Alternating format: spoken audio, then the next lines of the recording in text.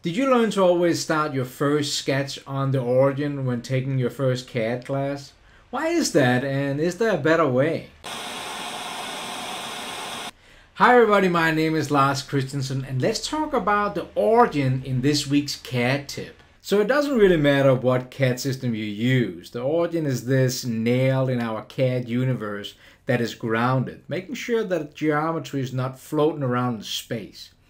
Using most CAD learning material, your sketch Origin ends up being like in a corner where you start your sketch. And this is what I call the tool and die approach, because when you're making a die, you normally work from like a corner and everything comes from this corner.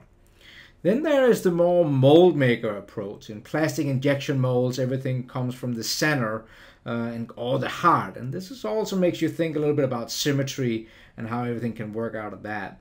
And then there is kind of like the assembly approach. So you might have some important item out to the side, and all the dimensions that you're designing comes from this imaginary space.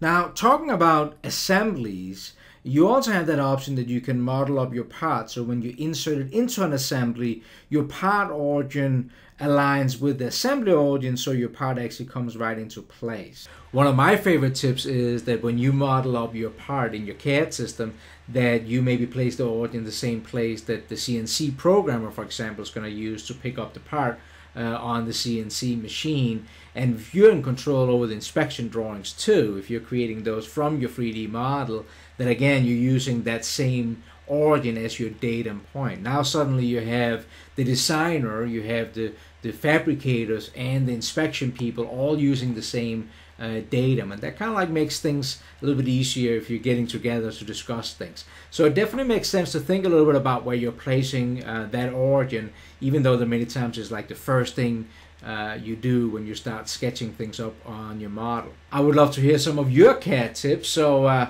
throw them down in the comment suggestions below, and don't forget to subscribe also. We love that, so you can make sure you're getting the next tip for next week.